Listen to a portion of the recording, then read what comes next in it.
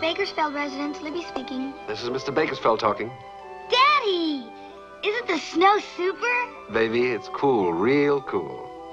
Robbie! Daddy's on the phone! Hello, Dad. Hi, Robbie. Are you coming home tonight? Well, at the moment, honey, I'm not so sure. You see, Say goodnight, girls. Mommy wants to talk to Daddy. Good night, Daddy. Good night, Dad.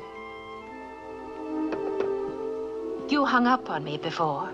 Don't ever do that again. I'm sorry, but I was rushing to get out onto the field. Well, all right, all right. We don't have time to argue about it now.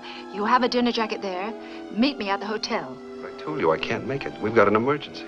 I have to stay here, probably all night. You can't. You can't keep doing this to me. Listen to me, Cindy.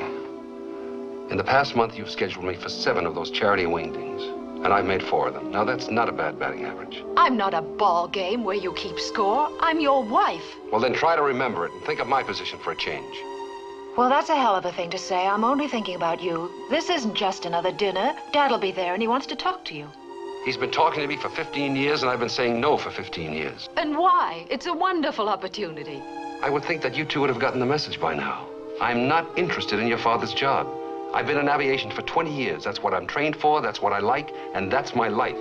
Yes, and what kind of a life?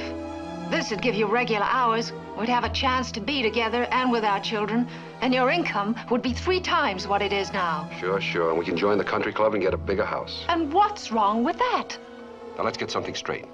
I'll support my family my way on the income from my job. And you don't give a damn about our future. At the moment, I'm just trying to survive the present. Well, maybe you won't have to. What the hell does that mean? You figure it out.